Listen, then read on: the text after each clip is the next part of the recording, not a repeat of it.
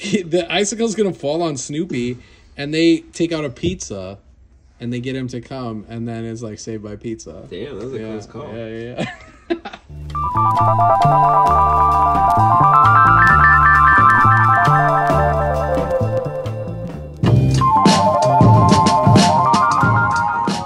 What is this called? Generous Bosom. Generous Bosom. Number one, top of the show. Connor. Wow, going right for it.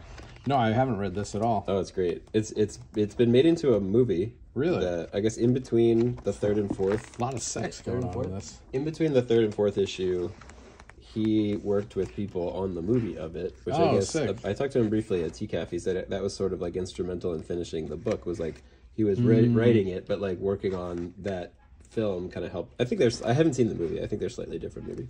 Sure.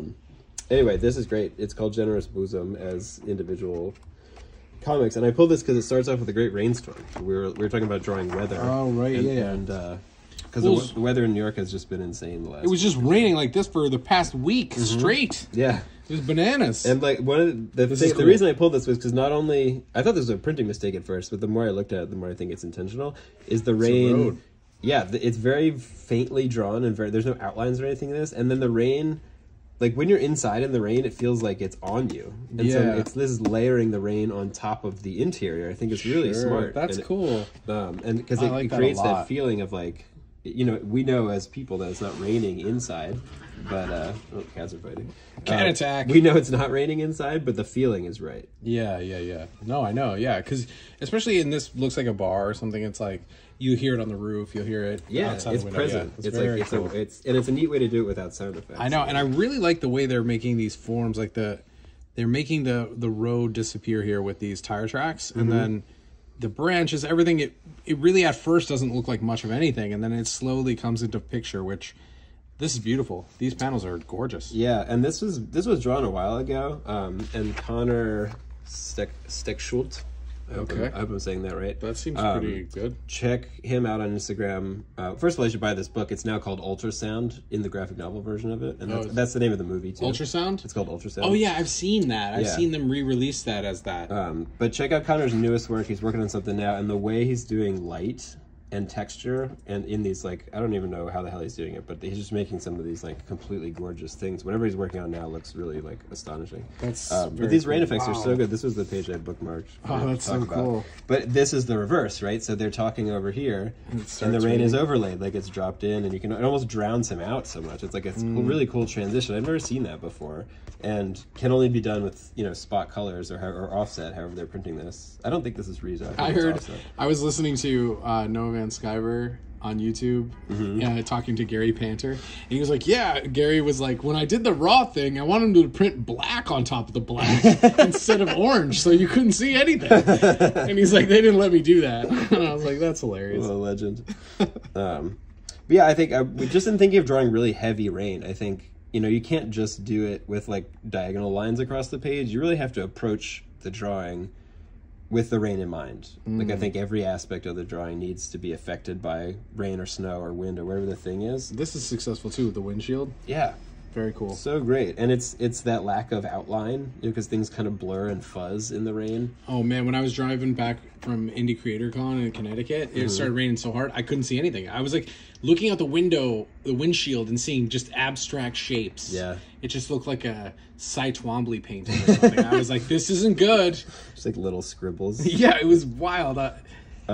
This is beautiful too. And this is so homey and so cozy, and it also dropped the tone completely out when you're inside. That feels cozy and warm. Yeah. The contrast between that and that is like it's delightful. Very cool. This book's super weird. Really goes in a lot of wild places, and I can't recommend it highly enough. I think this is offset printed by Breakdown Press, who does a great job with everything. And then I've looked at the hardcover too, and it looks great. So either format you want to pick When up. you were talking about heavy rain, I thought of this, and like obviously we all know who this is, right? Like, oh, have you heard of Will Eisner before? Yeah, he's under the radar. But these images came to mind when we were talking about rain, and I think this is the heaviest rain that I can think of. Look at how syrupy it is. And he's like the pose of the guy too. It plays the role in that also. And you know what I noticed, and it's something that actually Josh was talking about, Bayer. He was saying like draw the rain as if it were syrup. Yeah. Like, don't draw it as its water. Draw it as its, like, sauce, essentially. And then it does play. Like, it makes so much sense to you. You see the rain gushing down. Yeah. If that's the goal. If it's pouring. Yeah, if it's pouring. there's obviously different... There's other ways different to go. levels of rain. Like There's other ways to go, absolutely. Yeah. But, like, I mean, look at that, right? You're drawing it as, like, the whole thing is just drenched in ranch dressing or whatever. Yeah, and it again, the syrup effect creates a feeling, especially, like, in New York, if it's pouring like it was the last couple of days, and like your umbrella gets fucked up because umbrellas are garbage. My umbrella broke. It's right out of a movie. It goes right in the umbrella graveyard, which appears every time it pours. But that's the feeling, like you feel like you're covered with weight. Like it has a physical presence. It's not just. And, the lazy way to draw rain, I think, is like slash slash slash slash slash. Yeah. That's right, Charles Schultz. You're being lazy, Chuck. I'm just kidding. I brought Schultz because he's a G, obviously, right? Like he's yeah. Well, it's shorthand. Like this isn't meant to. It's not meant to convey the same feeling. This is raw cartooning. Yeah, no. I just wanted to show that off. That's an interesting point, though. I guess there is a difference between like illustrating the rain and cartooning the rain. Yeah, because I brought this other thing too, and the reason why I brought it is because of that very reason. It's just like very cartoony. I had a bookmark in here, but it must have fallen out. So let me see if I can find the spot. But yeah, I mean, I brought the Schultz thing because it reminded me of this. And it was like, this is that thing that we're talking about, right? This is the cartoony aspect of it, like illustrating. Yeah, it's almost like symbol for rain. Right. So it's the cartooning. I mean, we could do a whole episode on this, I guess, illustrating versus cartooning. But the cartooning thing has to read instantly as what it is, and the illustrating thing is more like, it's more evocative, it's more expressive. Right. Maybe? I don't know. Yeah, it's like you're going for the icon instead of, going for something more heavily rendered. Yeah, it's like emoji rain versus, I don't know, painting the rain or something. I think there's I don't know if there's rain in here. I think I brought this, I brought this for snow. I know we haven't gotten to snow yet, but he does snow in this that's just unbelievable. Snow is one of them. Snow is maybe. Do we think snow is easier? Since I don't know. It's more solid. Like you get the snowflake. You can do the big circles as your snowflake. You still get the downward precipitory, like, or I think it's like sleeting. Or like a wintry mix. There you go. Yeah, you get that downward kind of precipitation line. Yeah, but I pulled this 100%. I marked this 100% book for the same reason, because this is like sleet. And this is maybe somewhere in between illustration and cartoon, I guess, because he is drawing the actual trajectory of the flakes. I like that. But there's wind to this too. Like this page feels cold as shit.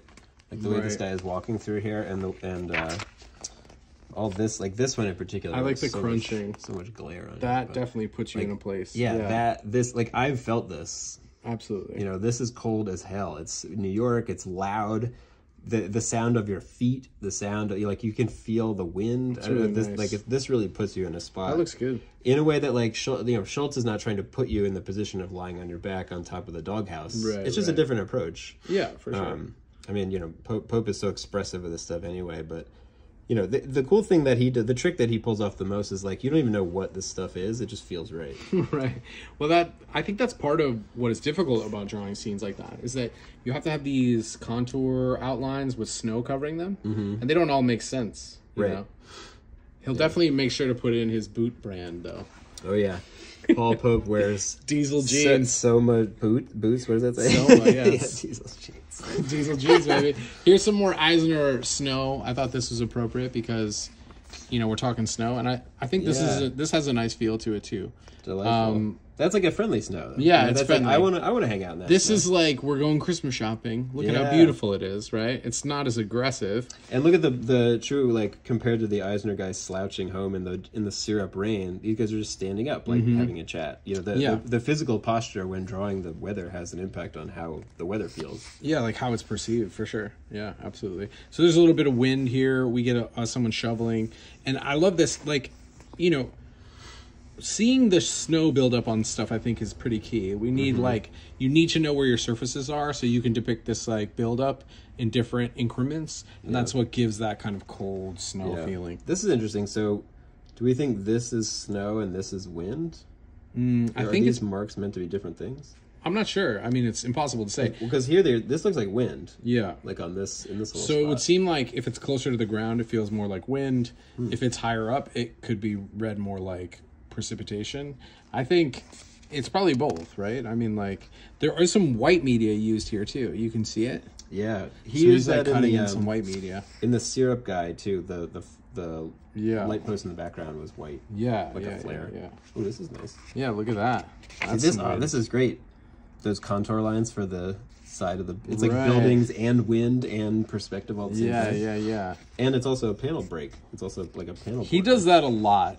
Yeah, Eisner does that a ton. He been- creates his own panel borders with just the way he's depicting things. It's yeah. great.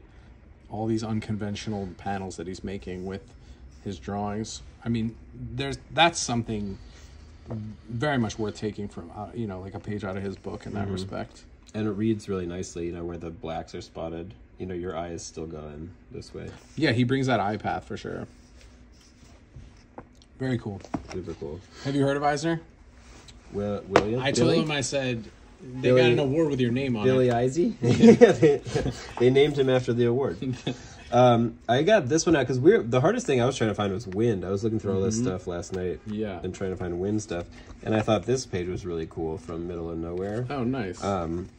And it's, I guess, this is one of the only examples I could find where it's wind without rain or snow. Like, he's just drawing wind flying through this area. And look at these, like, little bits of confetti, like, marks that he's making to show you that the wind is picking up, like, detritus or whatever. It's like, it's got that, like, what do they call it? I forget. Atmospheric perspective, they call that. You know how, like, how when we depict things in comics, like, as they go back in the horizon, the lines get lighter and fainter? Yeah. That's to represent a phenomenon called atmospheric perspective, which is all the dust and moisture in the air reflects the light. And so it makes a hazy, it makes things... motes. Yeah, it makes things far away seem hazy. And if we can enter in marks that appeal to those, like the dust and the moisture and all the things that we can't see, then we're creating the feeling of wind because something's moving and we can tell that something's moving. Yeah. But yeah, and it's neat to do the same effect on the clouds. Oh, that's cool. Yeah, I like the cloud. The wind is... First of all, these are just really neat abstract shapes. Yeah. But the wind is going to move the clouds. So I think to use the same line mark making to draw the wind and the clouds at the same time creates this, there's so much motion in this panel, I think. It's interesting, and too. this tiny, still little... It's interesting, too, that the title is The Middle Nowhere, right? Like, leaving out middle of nowhere, and, like, that kind of changes the meaning of what this story is about. Yeah. I read this as part of Uptight, and I read this, like, out of sequence and just random issues that I picked up, which I really enjoyed. I havenent read the full collected I have a couple I picked up. I found them on the street, actually. Oh, I wonder if we have the whole thing. We might. It's like a Triforce or something. Yeah, just really, really effective. Like, I feel like I can hear the wind, like, whistling through the door and the window here. It's pretty cool. That. And these are like little, I guess these are bits, or these might even be like semi sound effects. They're they're like letters. They're like alluding to something. Or actually, maybe they build in here to what's. Oh, these are actually part of sound that creaking, noise that the wind can make. Yeah, really sets a nice scene. There was some wind in here. I'm not sure. I found one. Oh yeah, look at this shit. That's how you do it right there. That is very good. That's like both illustrating and cartooning at the same time. I feel like that makes me feel like I'm on a ship. Yeah, it makes me like cold. I'm on a pirate ship. Yeah, like it's like. Have you seen The Lighthouse? The Lighthouse. Oh yeah, Willem you know Dafoe what? And I started watching it, and then I got about halfway through it, and I was like, "This is too much yelling for me." Oh, dude, I love that movie. Like, if I'm ever like home by myself and it's like a cold, rainy night, I put that movie on and just like lean in. It was driving me insane. Yeah, it was making me nuts. It's like great. I was like, I gotta go, you guys. Like, you guys figure it out. I'm gonna go. Fantastic. All right. Anyway, I got a little more wind too. I just thought this was fun. Oh yeah. Yeah. Not even specifically wind, but like. But he's like running. He's like running a marathon, so it like the motion becomes the wind, which becomes the air, which I thought was pretty interesting. Yeah, I think the only other wind I found was in the Seagay book, which is just one panel, and it's like a little break, which works really well. It's just like a story beat. There's this like couple little lines, a little sound effect of just like there's all this stuff going on, there's people talking, and it's really just a way to break the tension. Like, it's a story beat before something else happens. It has nothing to do with the weather or anything that's going on. It's really just like a I love that. really nice little moment. I brought some. This has some wind in it. So this book is called Garlandia. This is one of my favorite purchases that I've ever made because this book is a beast. It's so thick. Yeah, you were showing me that last time, and I had never heard of this book before. Yeah, it's an Italian artist, Matati, and his partner. So this book is like an almanac for mark making. You can see a little example of it on the cover, but I brought this because of all of the atmospheric stuff that he's doing in here with different types of mark making. Yeah. So wait, what's happening in this? I mean, it's unclear. Part of this is like fantasy. Hold on, let me just move this so I don't have to hold the book. Make a little table. Make a little table for it. It's so heavy. So a lot of this is fantasy, right? Like he lives in a world that's very similar to like a Seussian type world, right? Mm-hmm. And in this, I think he's just getting blown back, and you can see the wind as it's blowing him, or it could be a river. I don't even really remember. Let me. Oh yeah, so this is actually like lava from a volcano. Or yeah, I mean basically, except it doesn't burn him up at the touch. So man, this is so great. Yeah, so I feel like I look at that forever. Like that's mesmerizing. I'm telling you, this whole book is like this. It's packed from start to finish with different types of line make, marks, lines, textures, flow, like all of the atmospheric stuff contour, we're talking about. Yeah, it's like all the stuff I teach the kids. Like here's the elements of art in one big unbelievable thing. This whole book is astonishing, and it's mostly wordless. I mean, there are some words in it, but it's a lot of this big sweeping motions and like really interesting fantastical characters, like very strange characters that you don't really know what they are. You know, they resemble animals you might know, but I brought this because of all the different types of wind, storms, rushing motion. Like we could just go page by page. You know, we should do a kind of deeper dive on this, but what I thought was interesting is he's using big slashy calligraphic lines to make wind, and then he's using a lot of lines to make motion. Again, you know, he's coming at it from a bunch of different directions, right? You have this like main flowing path. You have these like calligraphic lines, like I was saying, giving you some contours to follow with your eye. Yeah, it's not too busy either. Like there's a lot of marks on the page, but it doesn't feel confusing or flat. You know, sometimes you can dump too much texture on a page and it just feels like it's just noise. I brought a couple. I made a couple other marks in here too. Whoa. Because, yeah, exactly. So I figured out I'd show a couple different spots in this book where different things are happening, and this is darkness around a fire, which I know isn't exactly weather, but it is elemental. And just look at this. I mean, it's clear why we're looking at this. Yeah. You can see it on the page. I don't need to say anything about it. It's like obsessive. Absolutely. Mark making. It's and it almost looks like, what was the thing that you... Spirograph. Yeah, I was thinking the same thing. Spirograph vibes, but it's sure. Like DIY spirograph. Yeah, I mean, he's doing it himself. Yeah. Maybe he created some kind of like mechanism to put his pen in. Well, you can almost feel the rhythm of it. Like, this is not something you do slowly. This is gestural, it's expressive, and like he's just whacking those lines on there. I'd really like to know how big they worked on these, like how big the originals are, because I have this feeling like he's standing like a painter would in front of a big canvas and like just making arm circles with a big piece of charcoal or something, you know? It's possible. I mean, it looks inky. It's definitely ink. I mean, well, I can't know that, but it feels like ink. Yeah. Check that out.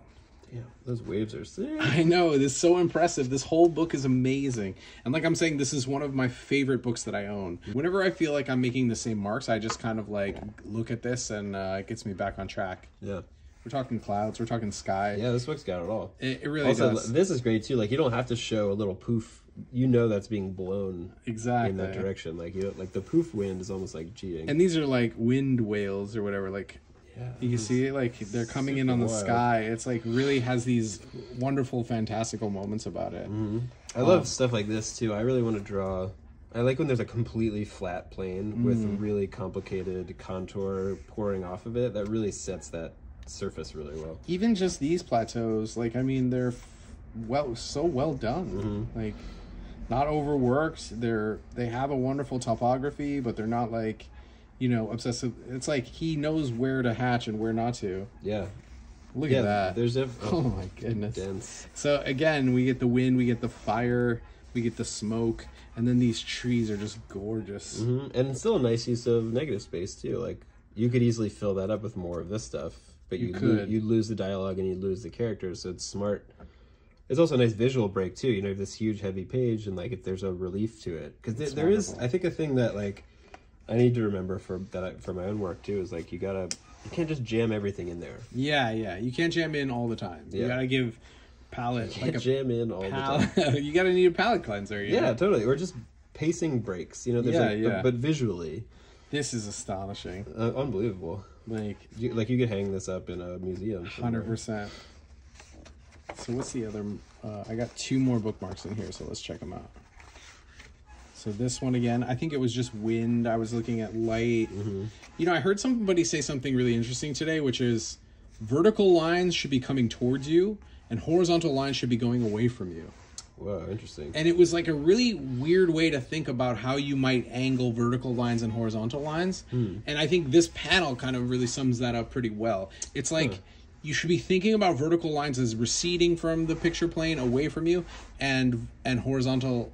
Specifically in comics, in terms of comics? No, I think we're just talking about drawing in general, like composition. Because I wonder if part of that is like horizontal lines move you across the page, vertical lines then move you down. If it's like a reading angling thing, or like a zigzagging through the page thing. I think it's interesting. I think it's challenges your idea when you're putting down lines to make you think, okay, well, how can I angle these so they're dynamic? And that's a little shorthand, right? It's not a rule by any means, but it's like, think about angling these lines. So my horizontal line's moving away from me, and my vertical lines are moving towards me, and that creates some dynamic interplay there in the picture. Well, but also, just like I actually didn't notice this until I looked at the screen, but like, you know, talking about moving your eye, like characters, lines, all this is coming out, dialogue, and then bam. Yeah, and then back this way, dialogue, back that way, character up. Like it's perfect. It's like it's really simple, but really well done. It is very effective. Yeah, that's a good call. Without being too obvious. Creating the eye path there. Yeah, because like this is still those lines. Yeah, and those are not just there to fuck with your eyes. Right. Those are still part of the same drawing. It feels natural. Logic. Yeah, it works with the logic of the picture. Let's see. I mean, obviously, this is super cool. Wait, are they crying down the mountain? Are these tears? Yeah. Wow. Let's see what they become. Because they go into that whirlpool, and they grow into this book is wild. It's wild, yeah. The whole thing is wild.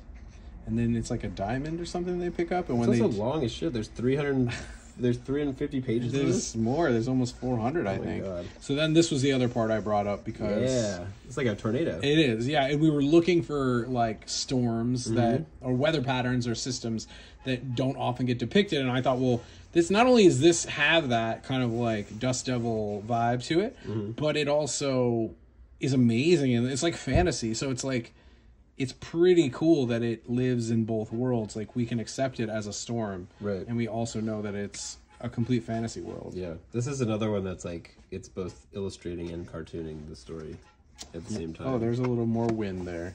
Yeah, little flying character. So yeah, so this book, Garlandia, I'm a huge fan. Wow, this is a I really love it. Yeah, I guess so. Fantagraphics. Let's check the with the FB. Oh, no flaming carrot. It's Santoro will be happy. Yeah, it's just the FB. So that's how you can date your Fantagraphic books right there. Yeah. I wonder if this wasn't a bigger deal because it's so fucking huge. Like, I bet not many stores ordered this. Yeah, I think, and also, you know, this. Where did you get this? I got this at Desert Island. Okay. But I picked it up and was like, whoa. And when I looked at the mark making, I was just like, whoa, they drew Josh Bear on every page.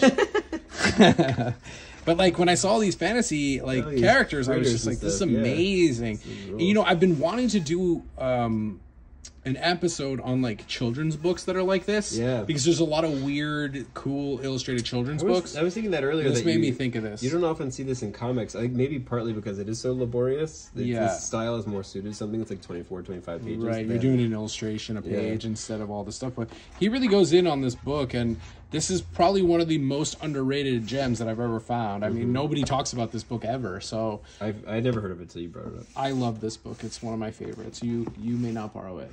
I'm just kidding. Of course you can borrow it. I was just trying to mess with you. Man, where do we go from there? I pulled this book. One thing we haven't talked about yet is Lightning. This book rules. This is one of my favorites from last year. What Awaits Them by Liam Cobb. It's a collection of short stories from Breakdown. Always killing it. And a wildly different techniques in here, but there's just one story that involves these guys in the woods. It has this kind of similar to ultrasound generous bosom kind of effect. It's this like washy kind of pencil thing, but there's this incredible so it does this thing where it wipes out wipes out the outlines like we were talking earlier as the rain sets in, like building the drops, and then whoosh, it all falls apart. That's very cool. And then there's at least I think I'm remembering this correctly. Yeah, then there's this double page lightning spread. Look at that shit. Sick. I'm not even totally sure how you do that analog, because it's you could do it with like a what's that called, frisket, or what are the masking fluid with watercolor, but I think this is pencil. Like I don't even know how that's really, how you really do well, the white is probably paint, and it's a combination of paint and pencil. Maybe like some chalk, because you can see some splatter in here. Yeah, so that's toothbrush right there. Yeah, but maybe it's more simple than I but thought. it's really cool. It's just perfectly it's executed. Beautiful. I mean, and you know, I wonder if they did it all in graphite and then scanned it and colorized it. That's possible. Or if they did it all in green pencil. It might also be digital. I don't know. It could be, yeah. It could be partially digital, yeah. I mean, there is digital stuff in here for sure. Like this shit is definitely either collaged. It's interesting. I do see the. Oh, that's cool. Let's go this is like a transition between water to like. Oh, I wanted to see that. Yeah, to shower head. Oh, that's so good. So there's a lot of kind of like surreal kind looks of like a jellyfish visual transitions. Yeah, this book is amazing, and this person Liam Cobb can really like draw their ass off. That was what attracted to me the most. Also, I think some Bubbles board people were hyping this book up. Do we know Liam? I feel like we know Liam. I've never met Liam. I think he's a UK person. Okay, cool. But very cool. Highly recommend this book. All these stories are great. A couple of them are like kind of fucked me up a little bit. They're like sort of emotional, and some of them are just goofy. And there's this weird Michelin Man character fighting the Kool-Aid Man. Oh yeah. But that weather one really like struck me. And there's some snow in here too. Look at that. I forgot about that. Fortune smiles upon us. Damn. Weather happens. The Salinger Hotel. All around us. It's like Hateful Eight. Yeah, really evocative. Like this. Very cool. Silent. I like the splatter as the snow too, because it does give that effect of some being closer than others. I do think snow is probably the easiest one. You think of all the weather patterns? Maybe. I don't know. What's the toughest one? Wind, I would guess. Wind is the toughest? I would think so. I mean, I've seen the least wind. What about clouds? Do clouds factor into our weather episode? They're part of the weather. Yeah, they're part of that weather cycle. I mean, Mobius draws great clouds. Let's look at take us through the Bill Watterson. Oh, I just pulled one of these because when we first started talking about weather, Watterson was the first one that came to mind. I think just because as a kid, like specifically the snow stuff. Although looking through these, he rarely draws it actually snowing. Like he draws them mostly playing in the snow. I see. But this particular page has always been one of my favorite strips of just them like waiting to hang out at the end. I just find so tender and so sweet. Yeah, but he does such a great job with the colors. Like when you're inside a school bus, it would be so easy to just do this like blue or purple and blue, or it's cold or it's wet or whatever, but it's that like mustardy overtone to the inside of the bus. It's so great. And maybe these are definitely the colors of the late 70s, early 80s right there. Yeah, but it feels like the morning of a rainstorm, Yeah. Like these are not intuitive color choices. These are like artful color choices for a rainy day.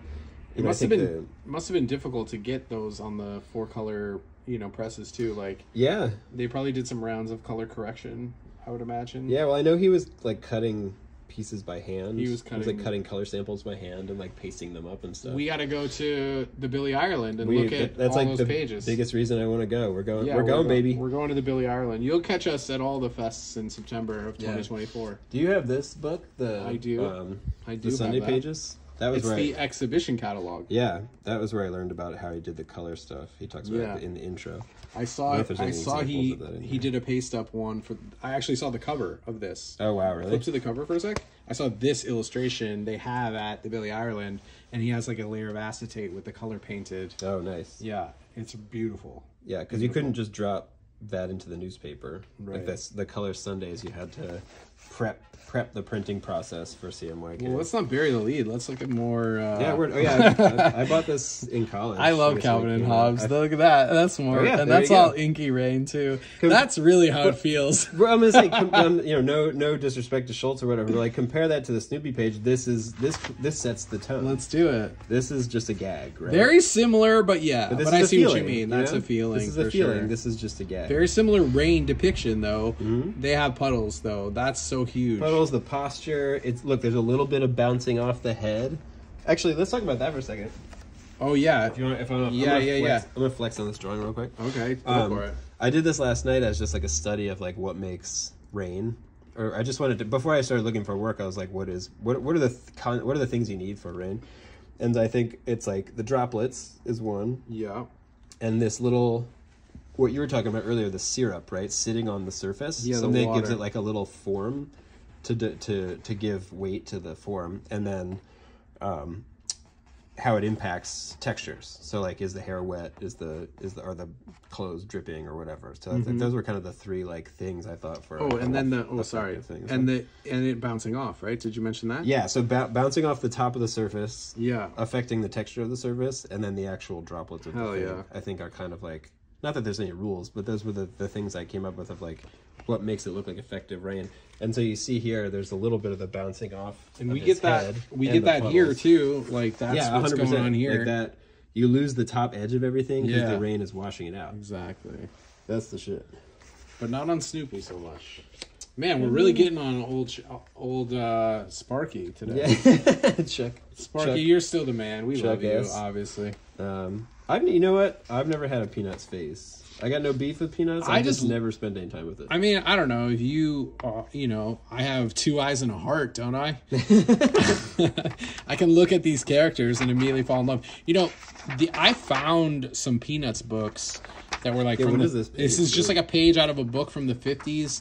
I found a stack of old coverless like soft cover books from the 50s and 60s. Mm-hmm. They're like first paperback edition collections of the good old Charlie Brown strips, and they're falling apart. And it was really cute because one of them says Dave, and it's crossed out, and then they wrote Nick, and then Dave ripped the Nick part away, so it's just N and a K. And I was like, this book was meant for me. This is like me. Beefing over they were beefing over the Peanut book. That's amazing. I mean, what else is there to be said about Watterson? But he draws great nature, great weather. I love Calvin and Hobbes. I've always loved it. I'm like, I feel like going to Billy Ireland's going to be like a religious experience in a way that I've never had a religious experience before. Well, we'll talk to some of the people. Which is zero. We'll talk to some of the people ahead of time, and we can get them to pull the originals for us, and we can just sit there with them in the reading room, and then we can sit and draw from them too. I don't even want to go to the show. I'm just going to go to the museum. Well, we'll make sure to give ourselves an extra day. Yeah, I'm going to take a day off of school, I think. Make a meal out of it. A day that's not the show. Yeah, exactly right. Aw. I got that on the wall from the Washington Post, baby. But this is the snow we're talking about. I mean, that's fantastic there. So great. That's quacktastic. This made me cry as a kid. I remember getting this in the mail and just being like, damn, that's it. It's a huge bummer. Nailed it, when it ends. Perfect. But it's a good ending, yeah. It's like just going on another adventure. What a beast. So good. Let's look at Julia's book. Yeah, let's look at Julia's book. Julia's super cool. So great. Actually, this I think is like maybe adjacent to the big book you were talking about, because there's a lot of lines on this page. Julia already looks amazing. Julia Gaffrere, huge fan. I think I have almost all of their work. They put out great minis. They have an amazing one on like how to make zines, how to make a zine stand for your show out of cardboard. Like, I actually want to do that. Track that book down. A real scion, is that the right word for self-publishing? Yeah, scion. That's a good word. And these collections are really nice. That's beautiful. Lovely drawings. Anyway, the page I marked, there's like a big shipwreck or ocean storm. Yeah, this is awesome. And I love this too, because this is such an amazing transition of, this is all one image, right, divided into panels, but you feel the storm building on this boat, and then you're like, damn, this is a big storm. Damn, that boat's going to be in trouble. And then dedicating these separate panels to the crushing like wind and building of that storm, and that like it makes the whole thing feel so impactful. Like, that boat feels so small in a way that I don't think it would if this was just one big image. Like, dividing this up has such an impact. I would love to ask Julia if they had fun making this, or if this was laborious and a pain in the butt. You know how some people really enjoy this kind of work, and some people are like, you just got to get it done. You know? And you're like, okay. It's cool because it's, even without the boat, like, it's just a beautiful drawing. It's beautiful, and it tells a huge story. Even without this, like, you know that's clouds. You know it's a storm, even though there's very little context to it. It's just I love drawing clouds. I've drawn clouds since I was a kid. I love them. Yeah. And so, yeah, another, like, fill the panels with marks, but totally clear to read. You know, like the wave marks are different from the rain marks. They're going in different directions. The waves it's like perfectly readable, even though it's completely obsessively filled with marks. And you feel like cold and wet, and you're like, damn, are they I want to get them back on that boat. You know, I love the thunder as part of the background. You know, it's not a separate sound effect. It's like in the sky. Yeah, that's awesome. Great stuff. This is probably my favorite of Julia's. This one, Black is the Color. It's cool. It's just a great read, perfect length, and it really like hits at the end. Great stuff. Great figures too. Yeah, and immediately recognizable. I mean, Julia's style is so distinct, and I think it's like it would be easy to try to mimic, but really hard to do effectively. Yeah, because it is like really straightforward. And she's rad. Like, I met Julia on the way down to SPX last year. I was just like, oh, can I help you put that bag up? You know, and I grabbed the bag to put it up on the train, and it weighed 1 billion tons. And I go, this is full of books, isn't it? And she's like, yeah. And I go, are you going to SPX? And she's like, yeah. And so then I was like, me too. And I left her alone. I didn't bug her. But then we ended up on the same train going to the fest with the BART or whatever it is. Not the BART. Whatever it is in... the Metro. The Metro, yeah. We ended up on the Metro together, and so then we started chatting. Yeah, word. And she rules. She's awesome. Cool. Yeah, great stuff. She's good people. Yeah, I mean, that pretty much covers it. I pulled some other stuff, but nothing we haven't really talked about. I guess, all right, let's just show this real quick. I mean, everyone probably knows what this is. Who's that? This Francis Millet. Anyway, I mean, just like... That's pretty cool. If you're going to draw just like negative space rain, like that's the way to do it. That's cool. This one looks nice. I should have brought my Brian Bolland drawings. Yeah, really super cool stuff. It's interesting, too, to see somebody like this watch their figure drawing and their... I mean, look at that. Shape is just so mark making just evolve to the most simple and most efficient way of using space. It's interesting, too. I mean, not that we have to talk about Frank Miller or anything, but, like, the first book is the only one that does it right, to me. The other ones, he, like, wusses out. Like, he starts outlining shit again. It looks like half-assed. But this one is really that raw shapes. It's just black and white. You know, there's actually very little line making unless it's like bright white like that. But like this stuff here, like it's just shadows and encroaching white. Like that. This is a tremendous technique that he's accomplished here. And I guess maybe he just felt like he perfected it or something. Yeah, he was probably just wanting to explore other things. We don't have to talk about Sin City, but I love this rain sequence here. It's so cool. I had in college I had a Spawn poster from something wizard maybe, but it's drawn in this style. It's just black and white and like Spawn on a statue. That's like the most 90s sentence. Yeah, I remember like girls would come over and be like, "What the fuck is that?" This I brought this, and I mostly just because I wanted to talk about Tatsumi. Pushman, right? So this book is people treating each other really poorly, basically, like people behaving badly. I also think what's not flipped. This book. Correct. Yeah. Interesting. Yeah. I mean, it is flipped. It's flipped. It's flipped for English. Yeah, it's readable. It's readable in the Western style, so it goes from left to right. But you know, there were elements of wind done very iconically. Oh yeah, whoosh. And then there were elements of rain done that we looked at earlier. But all throughout this book, they're just people just abusing each other, like men and women who can't get along.